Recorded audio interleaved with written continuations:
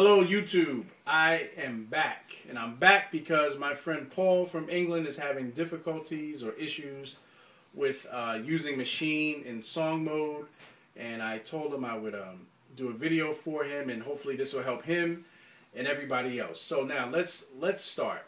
Maschine isn't just a beat maker that can just make beats. You can actually do songs. The way we need to think about this initially is Maschine has scenes, which are sequences, and patterns mean, or you can think of it as the length of the music or beat within the scene. And each group can have as long as a pattern as you like, and Maschine will default or play the longest pattern throughout that scene. Hopefully that makes it a little clear. So now, when we first get started, obviously you got a loader kit, which I did. You hear that? And I just put a couple sounds in here just to do something real simple. Now we have that in there. So we're starting with scene one. The way how I write music is I try to come up with a nice concept and then I break down the pieces and add as I go along. But initially what you're going to do is you're going to be in scene one, and I'm starting with group A. For simplicity purposes, I want it to be 4 bars, the pattern length. So what you do is press pattern, you select pattern 1 on the LCD here, in the first pad here, and you hold it down, and on the LCD on your left, you'll see something that says length, and it defaults to 1 bar. I'm just going to turn it to 4, just for simplicity purposes. And now I'm going to do a sequence, a step recording of something real simple. Don't hate it. I'm not trying to do anything good. I'm just doing this for my man Paul and everybody else. I got that going just so you can hear it. I'm going to put the snare in here.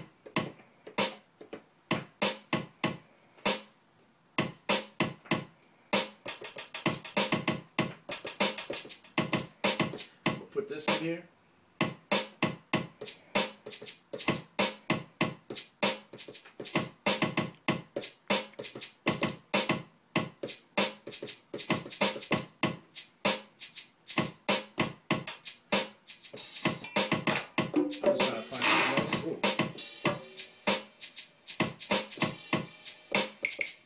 So I'm going to add this in there.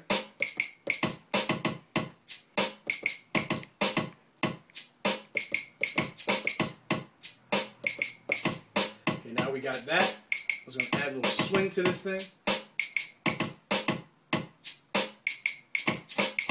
Turn this down a little bit so it sounds good.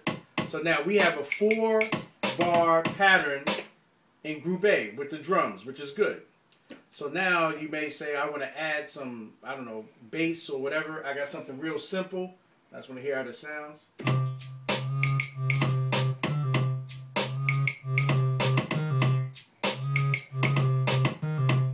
Turn that down some. As you see, I'm doing this on the fly. Alright, now, we're in pattern, group B.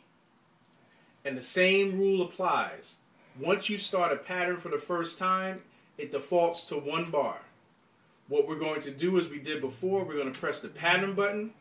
It defaults to pad 1. And now we want it to be 4 bars just for argument purposes. So it'll match this. So now I'm going to play that bass line for 4 bars. Here we go.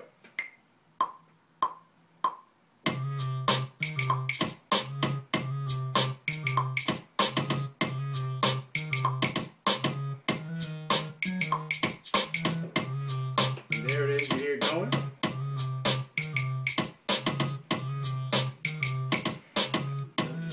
Bad, but I don't care. Alright, now I got this lead in here. See how this sounds.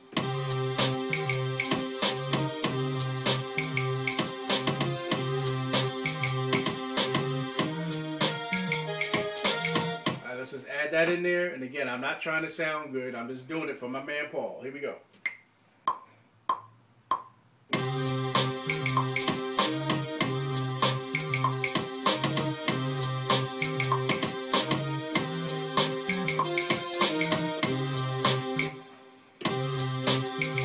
pretty decent. Nothing I would like, but whatever.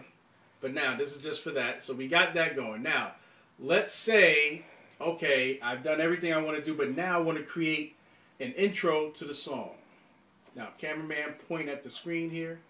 You see we have scene 1. You could do it on the screen or in the controllers. So cameraman, look down here at the controller here. What we're going to do, we want to duplicate this scene because we like everything in it, but we want to take some pieces out to create the intro. You press scene and duplicate. Now, cameraman, look at the screen. We have, it says scene 1 and scene 1, and both have pattern 1 and pattern 1, which is fine. What I'm going to do right now, I'm going to take out everything except for the kick drum in group A. So you don't want to destroy your original group. So you're going to copy it. And the way you copy it, and cameraman, look at the computer. Well, there's 2 ways. You can select pattern and duplicate, or the easiest way is a computer. You right click on number 1 as where you are, copy. Go to number 2, right click and paste. And that drum pattern is repeated. We're going to do the same thing for group 2. We're going to right click, copy, and paste in number 2. 19 hours. And my clock says it's 19 hours, 7 o'clock Eastern Standard Time. So now, let's say you say, you know what, I just want the kick drum to be in the intro here. What I'm going to do is take hear how everything's going. I'm going to erase all of this. And I'm going to go to group B and get rid of the stupid synthesizer in a minute. Okay, that's group A. Group B, I'm going to take out the synthesizer. Just erase and erase and hold down the pad.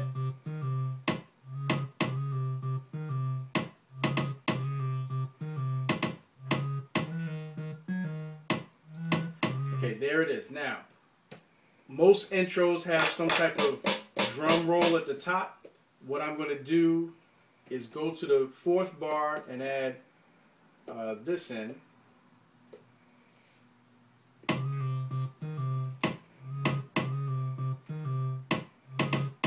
Just so you can hear it. I just want you to hear the drum roll.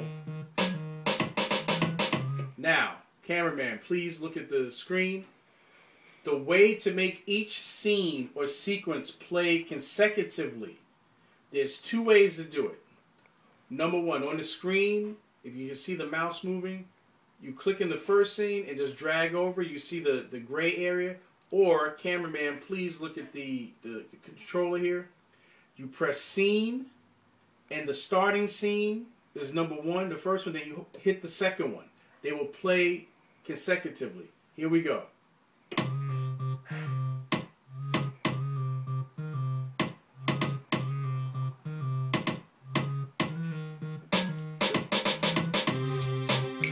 See? And it goes right into the song.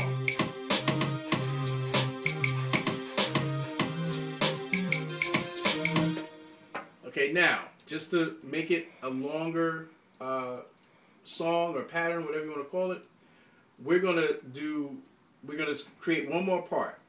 We're going to go to scene again and duplicate.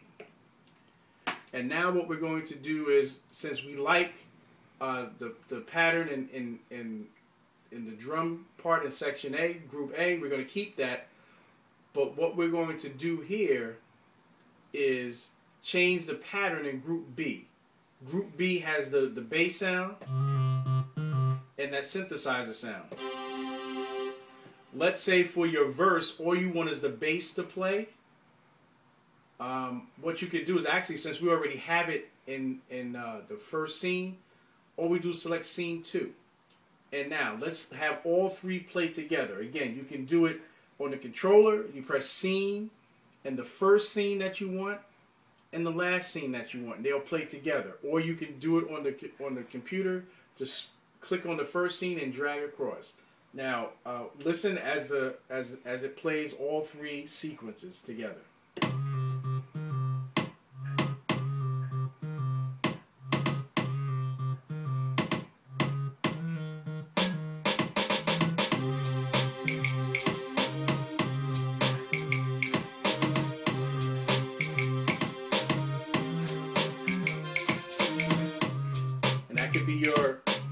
verse.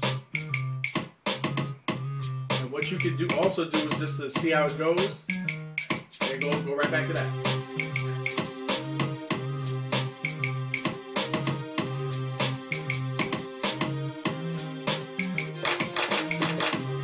And that's it. You can keep going and going and going. You can make the patterns longer. And the way how you make the patterns longer is you go to the pattern, you select step, and above, right next to the step will be highlighted. Right next to it is something that says, is another button that says double, and you just press double. That now, instead of 4 bars, it's 8 bars. All you did was just copy it and make it 8 bars. There was nothing for you to do. Now listen, this is going to go for 8 bars.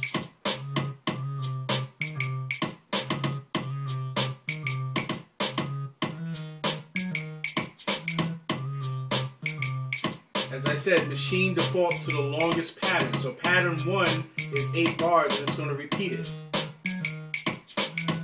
There you go. And then you can do this again and again. And if the cameraman looks at the screen, and I always get the question, how do you know what scene is what? You can double click in the top where it says scene 1, and you name it. This can be intro. This could be, the second one you just call it hook or chorus. So whatever you want to call it. I always call it hook. And then the third one in our example here is main. There we go. So now we have a song with 3 sequences that can be changed in any way. Remember, you have up to, I believe, it's 64 different patterns for each group. So if you want to make a tiny nuance change, let's say you want to add a piano in there, but you don't want to change anything, you just want to add the piano on top of that, you can do that. You can edit, you can do whatever you want. And the same thing applies for each group, every single group. So there's a lot of things you can do, and when you're done, you can, if all your work in Maschine is done, you can export your file into Pro Tools and to GarageBand or whatever digital audio workstation that you're using, and continue to work on it from there. Paul, I hope this helped you, and I hope it helped other people. Please rate, subscribe, and comment to this video. I hope it's helpful, and I hope to hear and see you guys soon. Be blessed. Thank you.